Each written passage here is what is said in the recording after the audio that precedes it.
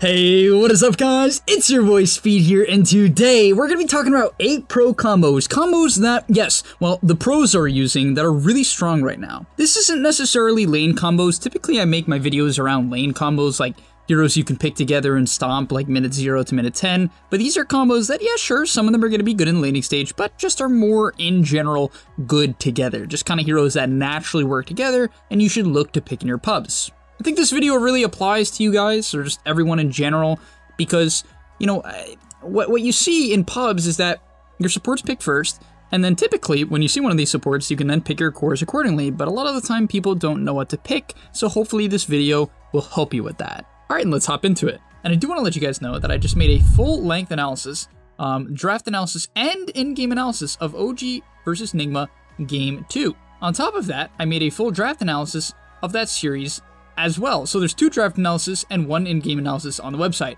Those will never come to YouTube, so if you're looking to get a content that's going to help you get to the next level and understand Dota on a higher level, as well as just have a good time, click the link down below. Honestly, it's really worth it, guys. There's even a refund policy. Like, if you don't like it for whatever reason, it's not expensive.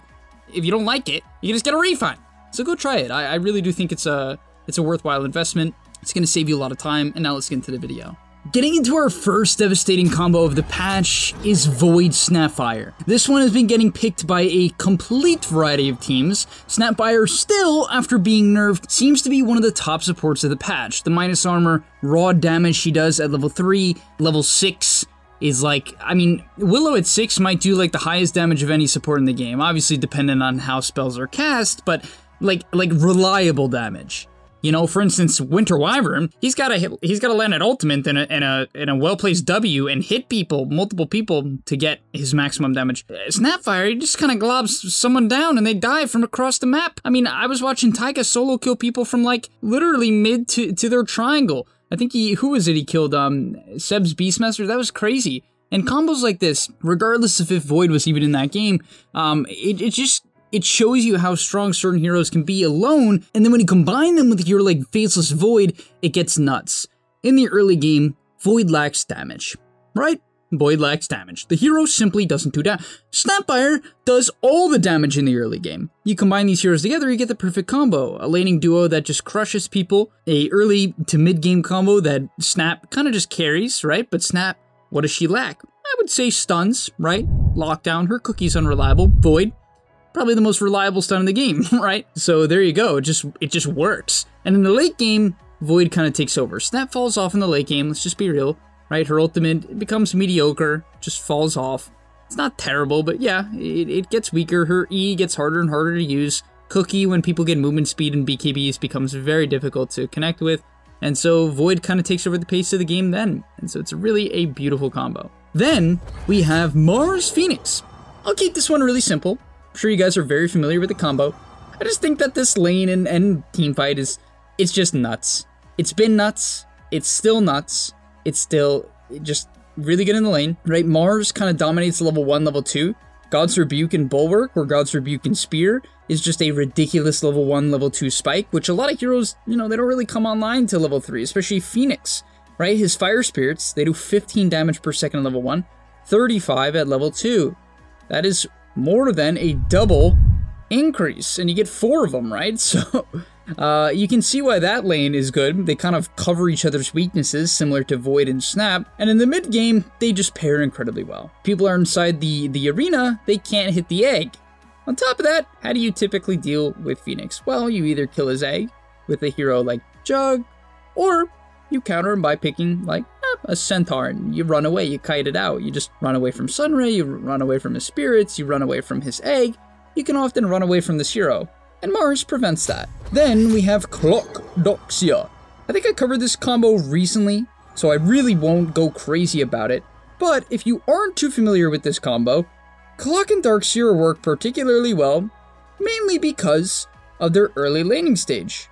A lot of the time for Darkseer in the laning stage, the hero sort of he doesn't do much, he has to chill, right? People can kind of just walk under the tower and avoid him, because Darkseer shoves the wave in constantly, right? So, what is the best tower diving hero in Dota? I would argue it's Clockwork. I would easily argue it's Clockwork, because you turn on Battery Assault, It does a ton of damage, and you don't have to click them. And that's how tower aggro works. If you don't click the enemy, you don't really have to tank it if there's creeps there. And then you put a shell on them, hopefully a level 2 shell, hopefully a level 2 battery assault, and yeah, it kills basically any carry that doesn't have a form of ability. And you can imagine that that's quite a bit of them. Even a hero like PA, you just kind of surge and run her down. Same thing with Animage, there's a chance after he blinks away, he still dies. Hero like Terrorblade just feeds, right? Slark often just feeds, and it's really tough. Then, this one is weird. This is probably the most unorthodox out of all the combos so far, and that is Dusa and Bloodseeker. This is a combo that OG picked, and I'm a big fan of it. Yeah, I know OG's struggling. I actually think they still will make TI. I'm very hopeful. I really want to see them win it 3 times in a row. I have a lot of love for OG as a team. I hope to meet and play with all of their players at some point in my life. And actually, I've played with No-Tail before. He didn't talk in the mic, but he played Silencer. Getting back to the point, they picked Dusa Bloodseeker. I love the concept here. Number 1, people tend to run away from Dusa. Bloodseeker has Rupture, okay, that's nice. On top of that, you have some really good team fight with the Blood Array and the Stone Gaze. But the major amp here really just comes in from Blood Rage. Yeah, Blood Rage. Dusa doesn't really tank a lot of damage to her HP, right? The hero just naturally doesn't really need her HP pool, unless she's literally, like, straight up dying, which is pretty hard to accomplish against Dusa. And so you have Bloodseeker, whose Blood Rage takes away HP, doesn't affect your mana, really, right? And so you give Dusa, if you have the Blood Rage talent at level 10, 150 attack speed. 150 attack speed. Also 16% spell amp with the Axe is pretty freaking good. And the Shard, by the way. And if you get the level 25 talent, Mjolnir with the spell amp with split shot modifiers is insane. You can imagine how much damage you do if you get to level 25 on Dusa and you get Blood Raged. People cannot walk up to you. They will die. It is basically max attack speed with a giga, Mjolnir procs. It's nuts. Next up on the list, I know we're going back to Snapfire, but this hero is very popular. But it's Brood Snapfire. I recently just watched Team Liquid pick this. They took down OG with this, and it looked really insane. Number 1, you have a lot of minus armor. Really good with the spiders, really good with Brood in the early game, right? Brood with her insatiable hunger in the laning stage. Super nice. What does Brood lack in the early game? I would say Lockdown. The cookie, it's very easy to line up with Brood. On top of that, landing cookie with Brood is actually easier than a lot of other heroes because you can path anywhere, right? You don't really get messed up by trees. And you can come out of nowhere. You can just walk into the trees, get cookie, they won't see it coming, and you can stun them up that way if you need to.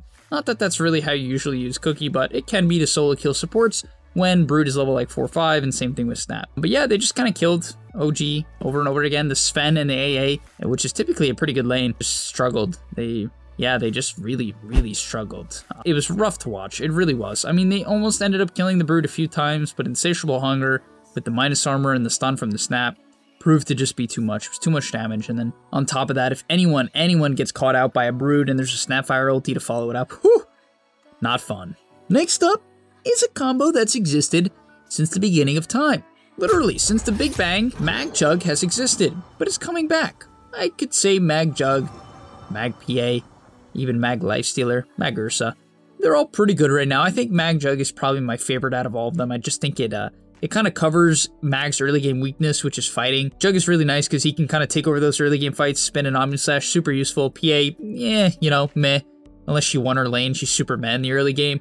And so Jug, I think that combo is just super good. Omni Slash with Empower does some dummy amount of damage. And you can't get stunned. Let's say Mag gets a good RP and you Omni Slash, you can't get stunned. Or PA could get gripped or overgrowth or just stunned if she doesn't have BKB. So I think this combo's nuts. People are picking Mag. Sometimes it's hard to really understand why pros are picking a certain hero. I think they just like picking Mag with Phoenix and Willow and Snap. There's just a lot of ranged 4s right now, even Lion, that are pretty good right now. And yeah, I think that's kind of why people like Mag. And buying Vanguard is pretty legit on him, so there's that too. Next up is Tiny AA. I played this in a game recently. It was nuts. It was really funny. No matter where the enemy team was on the map, for instance, there was a Jug, even though I messed up my Avalanche combo, it was really sad. But I told my AA, hey, Jug's gonna go farm the top wave. Send a blast and I'll kill him. And it's true. If I hit my Avatos combo, he would have died. There were many other scenarios, though, where we did hit our combo. That one just haunts me. You guys know what I'm talking about. Sometimes you mess up. You miss your spells. It's tough. It happens. But this combo's, it's just brutal. I mean, the amount of burst, it's I'm not gonna say it's unmatched, but it's up there, right? Ice Vortex with an AA Blast with a tiny combo. I mean, what hero previous to the 20-minute mark lives that? Really? I mean, even like a Centaur with a hood, he's gonna drop to like a 3rd HP after the combo, which is, I mean, that's something to behold in itself. And so I highly recommend this combo. I think AA is a 5 with like a mid-tiny. The amount of work you can put in with very little is nuts. It's, I mean, think about it. On like a 40-second cooldown, you solo kill anyone. By the way, it's lower than 40 seconds, which people don't even realize is another strong thing about it. It's not even 40 seconds because the cooldown is going when you send out the blast. So like, it's way less than 40 seconds. This spell is basically perma up. It's, I mean, it's nuts. It's nuts how good AA Blast is. I've been saying it for a while. Now pros are picking it, so I guess I can be more confident. But yeah, I love this combo. Just pick it. You'll see what I'm talking about. And last but not least is TA. Yeah, just TA. I just want to say I think she's good. The Axe stuff, it's really insane. Nisha picked it recently as well. He went Dragonlance, Blink Deso into Axe. The Axe, on a 10-second cooldown, allows you to teleport to any trap. And you can imagine what that means. You can TP to base, you can TP top, bottom, mid, to Roche. Yeah, anywhere you want. And you can just cut the waves and cut the waves. And another cool thing is it actually procs the trap when you go to it. And so what's really cool is you can buy your shard as well, which silences, well, right, trap silence, depending on how long they've been put down. And yeah, you can teleport to the trap, it can silence, and you can imagine why that would allow you to solo kill people. It's pretty nuts. It's really, really fun. You get really farmed compared to even your average TA, which already farms fast. You farm even faster, way faster. And yeah, I cannot recommend this hero enough. I think it's a really good laner. I think it has really good split push. My friends agree. And so yeah, nonetheless, smash the like button, subscribe to the channel. I hope you guys enjoyed this video. Let me know what combos you've been running in your pubs. You know, just comment them down below. What are you guys going? What are you running? You're running some Sven AA like OG? Trying to lose your games? No, I'm kidding. Okay, that's rough. All right, I'll see you guys in the next one, and I'm out. Peace. And that's all, but remember, before you leave, come on, before you tune out, subscribe to the GameLeap website where we are going to help you get to the next rank. If you're stuck, click the link down below, and I'm out. Peace.